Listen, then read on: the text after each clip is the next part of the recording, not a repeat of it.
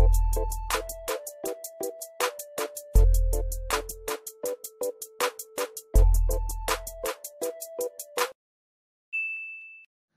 Friends, അസ്സലാമു അലൈക്കും. 5 star കിച്ചണിലേക്ക് എല്ലാ കൂട്ടുകാർക്കും സ്വാഗതം. ഞാനിന്ന് വന്നിട്ടുള്ളത് കടയിൽ നിന്നൊക്കെ നമുക്ക് വാങ്ങാൻ കിട്ടുന്ന പോലെയുള്ള ക്രിസ്പി ആയിട്ടുള്ള നല്ല ടേസ്റ്റുള്ള പൊക്കവടയുടെ റെസിപ്പിയുമായിട്ടാണ്. വളരെ പെട്ടെന്ന് തന്നെ നമുക്ക് തയ്യാറാക്കാൻ പറ്റുന്ന നല്ലൊരു പൊക്കവടയാണിത്. അപ്പോൾ എന്തൊക്കെയാണ് നമ്മുടെ പൊക്കവടയ്ക്ക് ആവശ്യമെന്ന് നോക്കാം. ഇതിനു വേണ്ടിയിട്ട് ഞാനൊരു 1.5 വലിയ ഉള്ളി കട്ട് ചെയ്ത് വെച്ചിട്ടുണ്ട്. പിന്നെ 2 പച്ചമുളക്, ഇഞ്ചി, വെളുത്തുള്ളി, കറിവേപ്പില, മല്ലിയില എന്നിവ ചെറുതായി അരിഞ്ഞു വെച്ചതാണ്. പിന്നെ ഇതിലേക്ക് ഒരു 1/2 ടേബിൾ സ്പൂൺ വലിയ ജീരകം കൂടെ ചേർക്കുന്നുണ്ട്.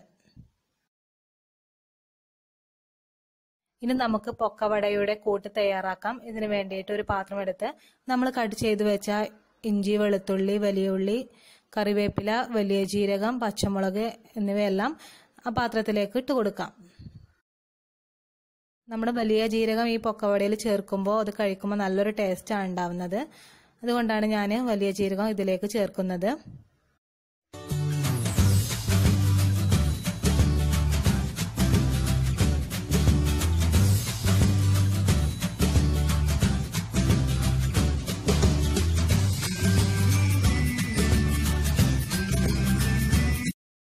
ഇനി നമുക്ക് ഇതിലേക്കുള്ള പൊടികൾ ചേർക്കാം. ഇതിനു വേണ്ടിയിട്ട് 1 കപ്പ് മൈദപ്പൊടി എടുത്തിട്ടുണ്ട്. അതേ കപ്പിൽ തന്നെ 1.5 കപ്പ് കടലമാവും ചേർക്കുന്നുണ്ട്. പിന്നെ നമ്മൾ ഇതിലേക്ക് ചേർക്കുന്നത് 1 ടേബിൾ സ്പൂൺ അരിപ്പൊടിയാണ്. അപ്പോൾ അരിപ്പൊടി ചേർത്താൽ നമ്മുടെ പൊക്കവടക്ക് നല്ലൊരു ക്രിസ്പി ആയിട്ട് കിട്ടും. അതിന് വേണ്ടിയിട്ടാണ് അരിപ്പൊടി ചേർക്കുന്നത്. പിന്നെ ഇതിലേക്ക് ആവശ്യത്തിനുള്ള ഉപ്പും കൂടെ ചേർക്കണം.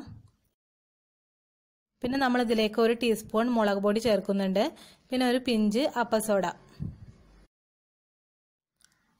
അപ്പോൾ ഇതെല്ലാം ചേർത്തിട്ട് നമുക്ക് കൈകൊണ്ട് തന്നെ നല്ല ഒന്ന് മിക്സ് ആക്കി എടുക്കണം.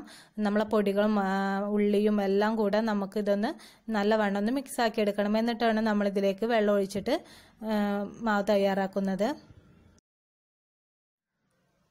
അപ്പോൾ ഞാൻ ഇതിന് മുമ്പ് അപ്പസോഡ ചേർക്കാൻ മറന്നിട്ടുണ്ട്. അപ്പോൾ ഇപ്പോഴാണ് ഞാൻ അപ്പസോഡ ചേർക്കുന്നത്. അങ്ങനെ അപ്പസോഡ ചേർത്തിട്ട് നന്നായിട്ടൊന്നും കൂടെ മിക്സ് ആക്കി എടുക്കുകയാണ് ചെയ്യുന്നത്. ഇനി നമുക്കിതിലേക്ക് ആവശ്യത്തിനുള്ള വെള്ളം കൂടെ ഒഴിച്ചിട്ട് നന്നായിട്ടൊന്ന് മിക്സ് ആക്കി എടുക്കാം. കൂടുതൽ ലൂസ് ആവേണ്ട ആവശ്യമൊന്നുമില്ല.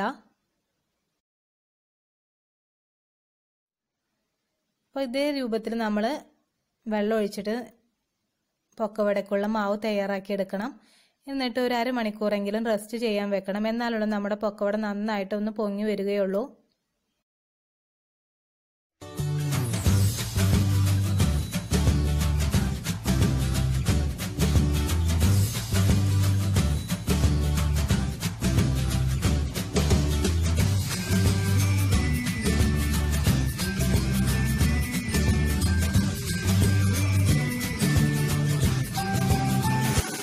നമ്മുടെ പൊക്കവട മാവൊക്കെ റെഡി ആയിട്ടുണ്ട്. ഇനി നമുക്കിതൊന്ന് ഫ്രൈ ചെയ്തെടുക്കാം.